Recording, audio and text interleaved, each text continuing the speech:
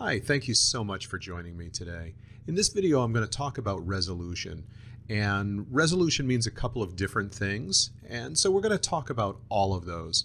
Let's jump right in because I have a lot to cover, and I'm going to give you a bonus file download at the end of this that you can help determine what your good resolution would be on your printer. So let's get going. What I have here on screen, I can zoom in on this a little bit. What I have here on screen is a continuous tone image. Okay, right now it's an RGB.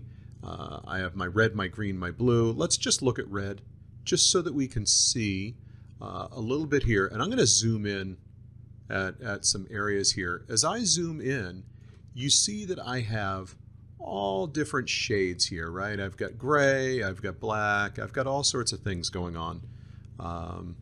And that's just the one channel, that's just red. But the point that I want to make is I don't just have black or white here. I have shades. All right. Remember that because that's going to come back a little bit later. But as we look at this and I zoom in and I keep on zooming, eventually you're going to start seeing little squares appear of solid color. Right. So even right now we have just this smooth like gradient. I mean, it's a little bit rough. It's got some grain to it, but it's not chunky or anything. It's kind of a smooth gradient here between like blue and purple. But as I zoom in, right, you can see, I don't want to go too far because Photoshop automatically like starts placing a grid everywhere. But as I look in here, you can see now individual squares. And if I really zoom in, I mean, you can see this is what my image is made of, right? These are pixels. Right, picture element, and this particular file is set as 300 pixels per inch. It's going to be really tough to read. Hopefully when I zoom in on this and in post you'll be able to see it, but 300 pixels per inch.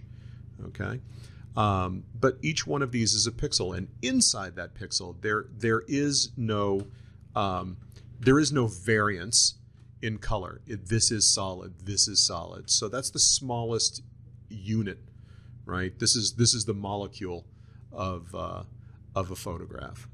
All right, and I zoom out and everything looks great. Really, it's just an optical illusion. It's a mosaic, and the tiles are so small that I can't see that it's actually a mosaic.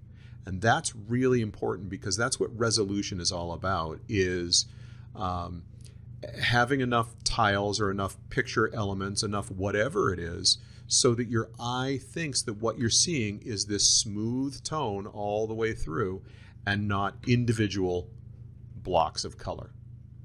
Okay, so this is a continuous tone image, as I said. This is just, I don't know, JPEG, I guess. Okay, now that's image resolution, and remember that these really tiny parts here are called pixels, right? So one of the things that we talk about a lot is pixels per inch, and you see that actually right here as well. It says 300 pixels per inch, not dots per inch. All right, dots we're going to reserve for the next thing, and the next thing is what happens aboard a printer.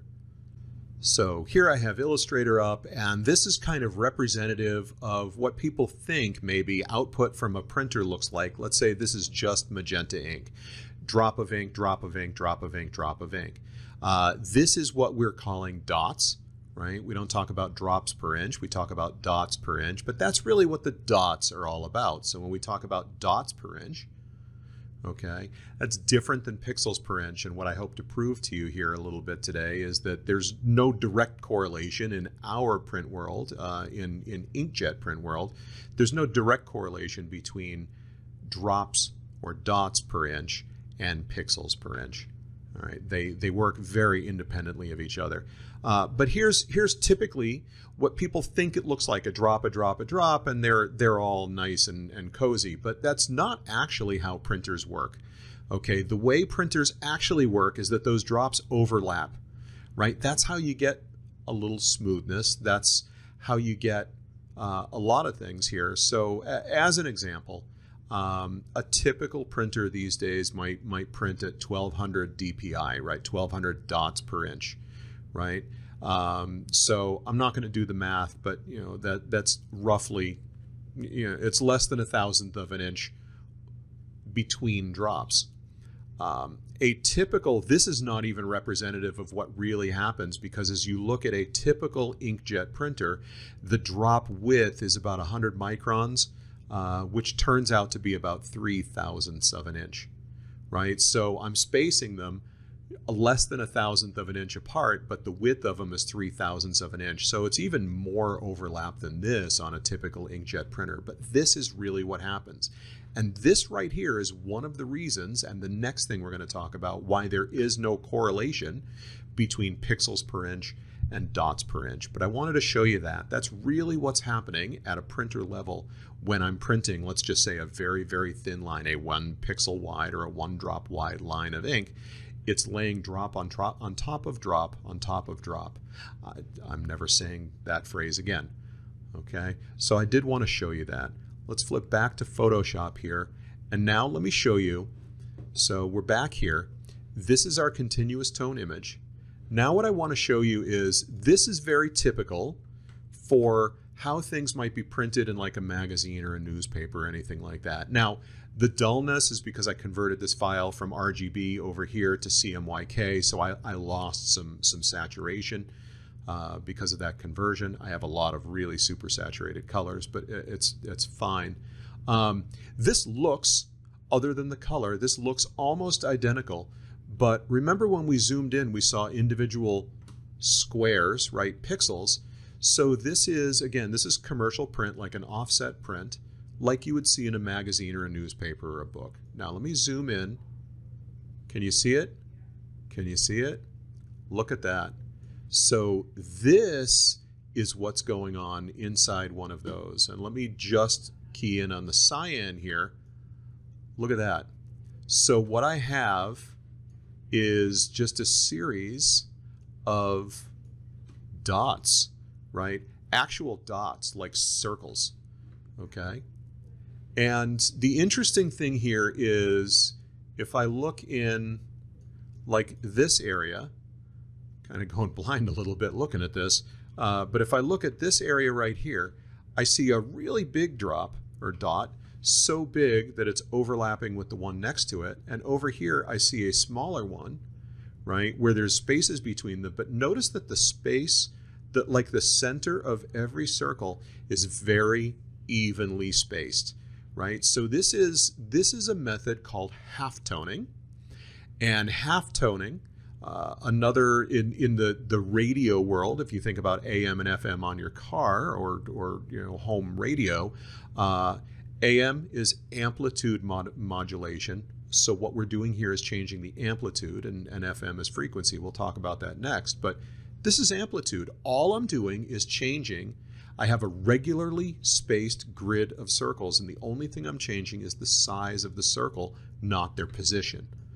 Okay, so here's a really light area, right? They're small. Right? If I look at even lighter areas, there's nothing right there. Okay, so there's no ink being printed here, but just little specks of ink right there. Okay, but this is amplitude modulation, or what we call in the printing world halftoning. So this is my cyan. I should be able to, it's in my preferences somewhere, but let me, bear with me for a second. I'll actually change my preferences so that you can see the color channels in color. That might make a little more sense here. And for the life of me, I don't, yeah, there it is. That does me no good. But when I add magenta, okay, when I add 2 channels, now they start showing up. But you can see I have different angles, right? My cyan and my magenta, and let's put my black in there maybe. And I just have black in certain areas. And then I add my yellow, right? But so I have different angles, but they form this kind of pattern here, right? They form this pattern. And from here it looks terrible, but when I'm looking at a normal viewing distance, right, for a magazine, that might be 10 inches or something like that. For something larger, that might be a longer viewing distance, but from a normal viewing distance, same thing. My eye is filling in those gaps, my brain is doing the work for me, and it's making it look like it's a continuous tone image, like I have smoothness everywhere. Where in this case, really all I have is solid drops or dots of cyan, magenta, yellow, or here's black, right? So even from here, I mean, this looks like I have grayscale in it, but when I look closer, I don't. It's just black or white. There are no grays in this at all. Okay, so halftoning, that's a traditional, like an offset commercial press. Now I'm going to switch over to this one, and this looks pretty much the same, but this is how inkjets work. We talked about amplitude modulation, AM radio. Now we're going to talk about FM radio. So if I zoom in here, and I keep zooming in, I'm seeing a different kind of pattern, or a different set of elements emerge. And as I look really close, it's really just a crazy set of cyan, magenta, yellow, black squares that sometimes overlap, which is how I get the green here. Okay, but they're kind of blocky looking. And if I come just on the cyan, this is what I have going on. So this is what my cyan would print like when I actually go to print this file. Even if I printed the original file, this one here, this is how my cyan would print. I can't print shades of cyan. I can only print solid cyan or not solid cyan. And so this method, what we call FM screening, or you might see it in some software as stochastic or dithering, this is where the dots are all the same size. And obviously on a printer, these would be circular, not square, but I can't do that easily in Photoshop without changing some settings. But the dots are all the same size, but the placement is different, right? So here in a lighter area, they're fairly, spaced apart. And then here I go to darker areas and they're placed very closely together. And in some cases, they're just right on top of each other. Okay, so again, it looks like I see tone. Let me go to black so we can see, right? It looks like I see gray, but as I zoom in tight, there is no gray in this file. It's only black ink or white paper in this particular channel, right? So what happens is I lay down my cyan, right? And then my magenta, and then my yellow, and then my black. It's not really the order we print in, but that's fine. And I get this illusion again that this is going on. Now, if we remember back over to here, okay, with my example over here, these drops are actually overlapping, right? So the first thing we need to know is just because my printer is 1200 dots per inch doesn't mean my file resolution needs to be 1200 dots per inch or pixels per inch. And that's because all of these things overlap. So before anything else, I don't need all that resolution. But the other thing is, in order to make these shades, right, these shades of, let's say, magenta, I need enough space. I need resolution. I need pixels or drops of ink that are big enough that I can make them spaced out. All right. So the net result here is that even on a 1200 DPI printer, I don't need a lot of resolution in order to do that. The math behind creating this type of an image does not require me to have anything close to 1200 DPI. Now, let's switch gears once again and talk about what is a good resolution for your printer. Okay, so I have an InDesign document here, and I'm intentionally making it small because I want to show you what's going on. Pretty much what it looks like is 1, 2, 3, 4, 5, 6, 7 identical eye images. But I'm going to slowly start zooming in a little bit, and we're going to see things happen. So I zoomed in once, and look, Now, definitely I see a difference left to right. Okay, this is pixelated. I can see those individual blocks of the image, right? These individual squares of pixel. But maybe I see a little bit of image degradation between like here and there. Okay, but I'm not really seeing much of a difference between any of these. Let's zoom in again, and I can start to see it a little bit if you look at the eyelashes, if you look at the brows, and actually even in the texture of her skin right over here. I'm starting to see a difference between these two. But again, a little bit here I can see on my screen. I don't know if it'll translate well in video, but it's not a lot. And as I move to the left, it's not much. What I'm doing here is kind of simulating viewing distance. Okay, so this is the really important takeaway from this. When it comes to printing on an inkjet printer, especially for signage, anything large, graphics, viewing distance determines your resolution, not your printer's resolution or anything else that you think it should be. Because everybody knows, in air quotes, that every image should be 300 dpi. And first of all, we've learned that that's actually pixels per inch, not dots per inch. But that's a lie we used to tell people in the commercial print industry anyway. You don't even need 300 for a typical commercial offset print. It just gave us a little bit of margin to work with. It gave us some wiggle room. 300 is actually overkill even there. The math says that it's less than that. But this is about viewing distance. Now, here's the important thing. And as I zoom in even more, you'll be able to see, now you can see some discrepancies. And I think I've probably zoomed in a little too much. But here's the important thing. I'm going to turn this layer on in a moment, which is my type down at the bottom. But here's the really important thing. Resolution, because it is both vertical and horizontal. If I double my resolution, I quadruple my file size. If I triple my resolution, I increase my file size 9 times. Why is that important? Because hard drives are so cheap these days. It matters not because of the hard drive. It matters because of networks. It matters because of processing. If I only need this much data in order to properly print something, but instead I have 9 handfuls of data, it takes 9 times as long to move that file across the network. It takes 9 times as long to process that job. It takes 9 times as long to run a filter in Photoshop or anything else that I need to, right? So I'm robbing myself of productivity in addition to file size and space on a hard drive. That's the least of the worries, right? Think about having to send a file to someone. If I can send something that's 100 megs as opposed to 900 megs, that's significant.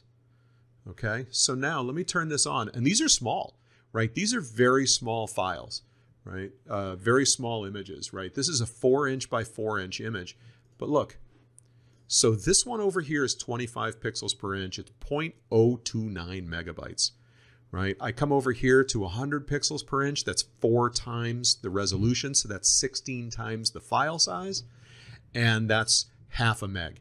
And I come over here from 100 to 300, that's a 3 times increase in resolution. That's a 9 times increase in file size. That's just 4-inch by 4-inch. That's 4.1 megs. Now imagine you're doing a tractor trailer, right? Now imagine you're doing something 53 feet long, 8 feet high, maybe 10 feet high, right? That's a lot. That's a lot of inches. That's a lot of pixels if I'm working at 300. So this is about viewing distance. So one of the things that I'm leaving you with today is down below in the description, and maybe if I can figure out how to do, I don't know if I can link a file in a live video, but I'm gonna, in the description, I'm going to give you a Dropbox link to this very file. And what I would recommend that you do is you rip this at 100%, right, actual size, you print it at actual size, and then you just slap it on a wall somewhere.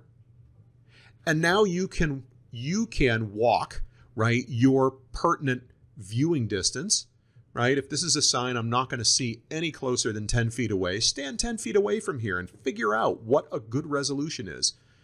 for your artwork. Because again, there is no correlation here at all between this image resolution and your printer resolution. Now, when you print this and you look close, you will see pixels. There is a floor at which if I go below, I'm going to see pixels in my final print, but I'm going to see pixels from here, right? From inches or maybe just a foot or so away. I'm not going to see it from, 25 pixels per inch is, that's meant for 30 feet away. Okay, so download this file, print it out, put it on a wall, use it as a handy guide, because especially if you have to work with customers that provide files, this is always a problem because they always try and provide way too much resolution, or I guess the converse is they just download a lousy photo off of a flip phone, not even off of a decent camera phone. But in general, customers provide way too much resolution because what they've all heard and what we learned in design school and everything else is images have to be 300 pixels per inch, and that's just not the case. With the other method, with halftoning, that is sort of correct. The number isn't really 300. It's just easier to remember, and it gives us wiggle room. But it's kind of accurate, but that's because of the way we're creating that image or that illusion of an image. And in this case, we're creating it differently. I don't need nearly as much resolution to get a good file. So I hope this has been helpful. I hope so much that you've learned something from this, because it's a very, very, very common misconception. And as always, thanks for joining me. I really appreciate you sticking it out till the end, and I hope to see you again soon. Bye-bye.